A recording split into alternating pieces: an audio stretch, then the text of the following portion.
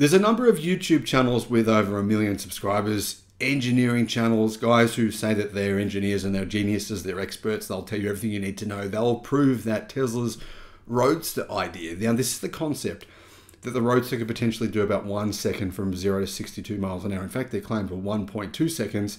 They claim that Tesla is lying to you. The Roadster is fake. It's actually an engineering reality that it's impossible. Is it really impossible for a vehicle, a car, an electric car, or any car for that matter, a production car, to do 0 to 62 miles an hour in only 1 second?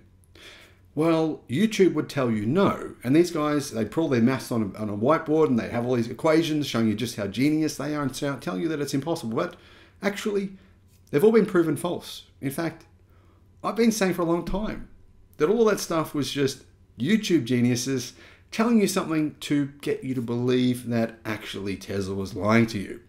Actually, they weren't. Hello, my friends. Welcome to the channel. Great to see you. Thank you for tuning in. I'm Sam Evans. You're watching the Electric Viking. Electric cars. I'm not just talking Teslas here. Electric cars have the capacity to go much, much faster than internal combustion vehicles. We already know that. I mean, the world's fastest vehicles right now are not gasoline. This is the early days of electrification. Imagine what we will be in 10 to 20 years. But the rematch Navira is already the fastest production car in the world by a long shot. I mean, it can do 0 to 62 miles an hour in, what, about 1.7 seconds. That's not with a rollout, by the way. Quarter mile of about 8.6 seconds. Not with a rollout, by the way. Those numbers have been verified. That's very fast.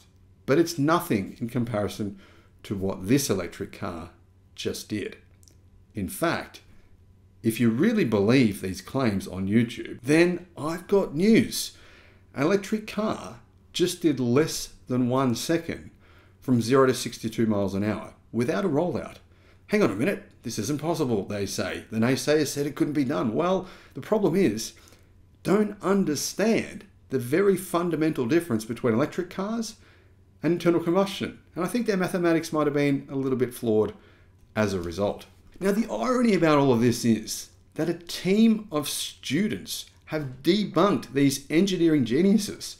In fact, a team of students from Zurich and Lucerne University of Applied Sciences in Switzerland just set a new acceleration record for electric cars. Their hand-built electric race car called the Mythen went 0 to 100 kilometers an hour, 0 to 62.15 miles an hour to be exact, in 0.956 seconds. So less than a second. This couldn't be done, they all said. I'm still finding it hard to believe anyone takes these guys seriously. I mean, doesn't matter how many sums you put on a whiteboard. If you're proven wrong, you're proven wrong. ETH Zurich reports that Guinness World Records, yeah, it's legit if Guinness has confirmed it, has confirmed that the Mythen broke the previous world acceleration record for electric vehicles, setting a staggering standard for anyone else wanting to break this record again.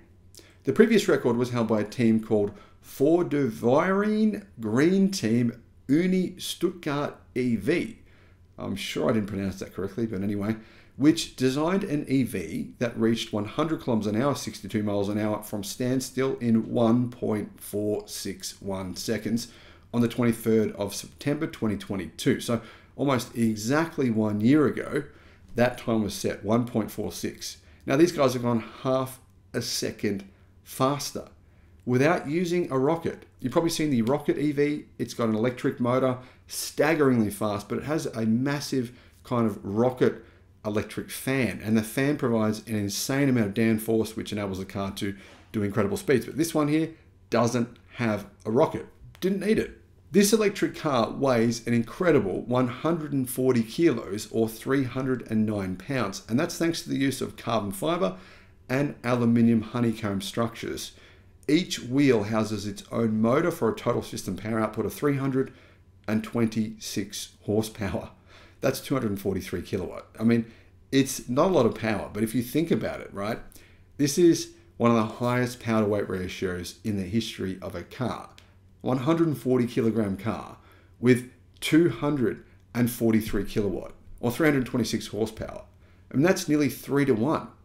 That's ridiculous. This may be the highest horsepower to weight ratio for a car in the history of mankind. Now, I don't know for certain what those numbers are, but it can't be too far off, right?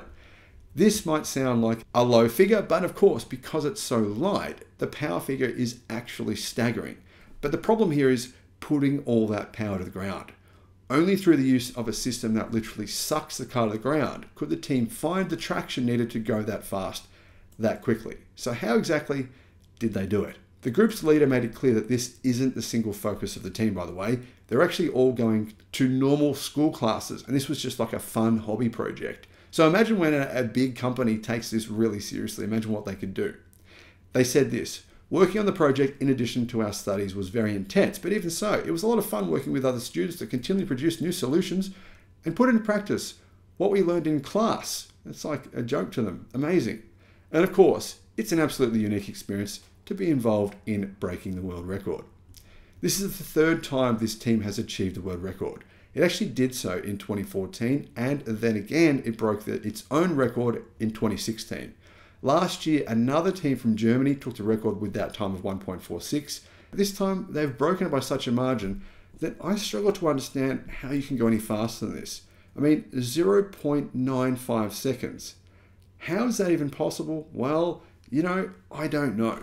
But this is an interesting idea, right? Elon Musk recently attended a Formula One race, and he went to the bosses of Formula One. He said, you know what? I've got an idea here. This would sell really well. Let's do a race. Electric Formula One versus internal combustion Formula One. Then we can see what's really faster. We can see this would be exciting for the crowd. Guess what? So far, Formula One, they don't want to know about it. They're not interested. I reckon there's a pretty good reason why. This is it. Electric cars are just so much faster than internal combustion. At some point in the future, I can kind of picture going to a Formula One race. It'll all be electric. And the hard part will be trying to actually see the cars as they go past. They'll be going so fast, it'll be hard to actually even see them. Imagine the reaction time speeds that would be needed then. The future, my friends, is electric, and it's damn fast. And unfortunately, the people who made these videos, which have had millions of views, claiming that Tesla's claims about a Roadster's performance, which by the way is significantly slower than this at 1.2 seconds, turned out to be categorically wrong. Thanks for watching. Let me know your thoughts in the comments.